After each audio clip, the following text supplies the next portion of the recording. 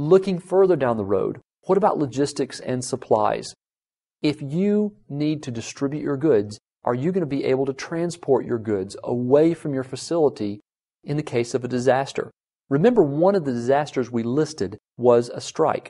What happens if all of your truck drivers go on strike? Do you have your own plan B? Can you handle it?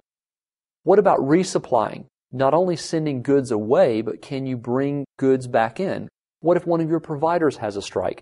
These are all questions that you're going to have to look at and make sure that you've thought about getting product, raw products perhaps, and supplies into your location, being able to process them to support your business functions, and then being able to export and send away any results of product so that you can continue the regular business.